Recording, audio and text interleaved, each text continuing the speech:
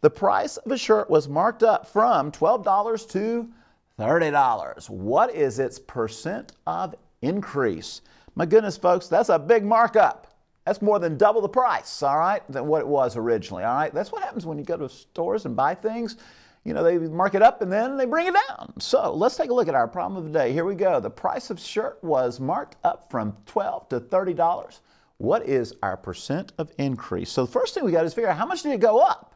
How much did it go up? Well, you look at that, $12 to $30. I thought for a minute, did it go $28? You know, you got to remember to borrow, right? You all got me on that. So it's going to be more like $18 is going to be our increase. So that's important to know because you see, we're looking for what is the percent of the increase. Now, this is one of those situations where I want everybody to be very careful. So many times we hear the word of and say, oh, you know, that's where we put that with the base or the total part of the proportion. It's got a little bit twisting to it, all right? What we got to figure out is what's really going on here. Where did we start? That's the base. That's the base price. And folks, that is at 12. So here we go. We're going to start with our base right there at 12. We've already decided we went up $18. That was the increase, all right? So notice this didn't quite follow that little is of game, all right? It doesn't always do that. You got to read for context a lot of times, all right? So this time we've got 18 over 12. Let's kick along here. Now we can definitely get the percent over 100. That's never going to fail you. That is never going to fail you. You're always going to be looking for the percent over 100. And, you know, let's check it out. See what we get on this. See what we get, all right? Cross multiplying, I see. Let's see where we're going here.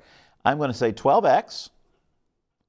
And we get this other thing, this 18 times 100. Add a few zeros. Add a couple of zeros, actually. And you're going to get 1,800. Notice those are easy multiplications. You don't need to go to a calculator to add two zeros, do you? No. None of you do out there. You're Mathline folks, all right? Let's do some dividing now. Let's divide by 12. And I look at that and I think about it. And you know what? I said, maybe I'll go to a calculator on this. Let's try that out, all right? We got 1,800. Because I understand we're going to have some calls here today, so we want to move this show along. So we're going to divide by 12. Wow. Let's see what we get.